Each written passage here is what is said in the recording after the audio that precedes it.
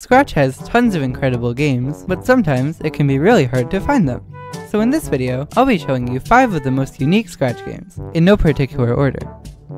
Now subscribe, and let's get right into it.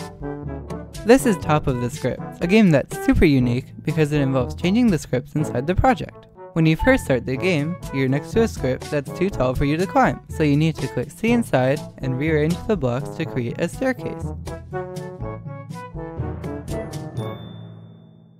There are several other puzzles like this one in the game, and overall, it's a super clever use of Scratch. This next game is Nitro Racing, an incredibly polished racing game. It contains a story mode with 18 different missions to complete, time trials, and even online multiplayer. There's also a level editor where you can create your own tracks and race on them. The game also has a version on Windows that runs at 60 FPS and supports widescreen.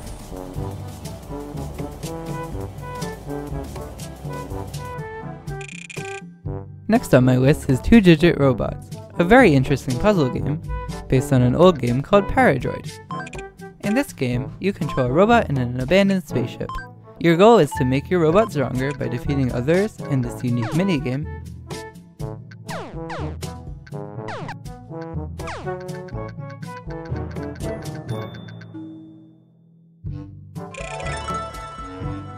And to progress through the different floors of the ship.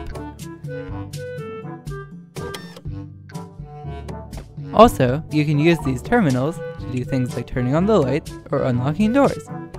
This game is really interesting, and you can play it for a long time. This is DJ Ricochet, a really satisfying puzzle game about drum sequences. On each level, there are several different types of blocks that do different actions and make different sounds. The goal is to rotate the blocks so that the marker makes it to the record. But at the same time, you're trying to get the most points, which you can do by making parts of your sequence loop.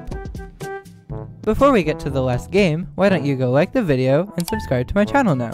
It's free and it helps out way more than you'd think. Now back to the video. The last game on my list is City World 4, an amazing city building game like City Skylines or SimCity. In this game, you have to build roads, houses, stores, and more to grow your city's population and keep the people happy. And at the same time, you're responsible for making sure all the people have power, water, and other utilities. However, the game gives you a tight budget, so you have to pay attention to every aspect of your city or you'll quickly go bankrupt. City World 4 is super fun, and it's still in beta, so there will be even more features added in the future. That's the end of my list. There will be links to all the games in the description of this video, so go play them to support all the Scratchers I featured.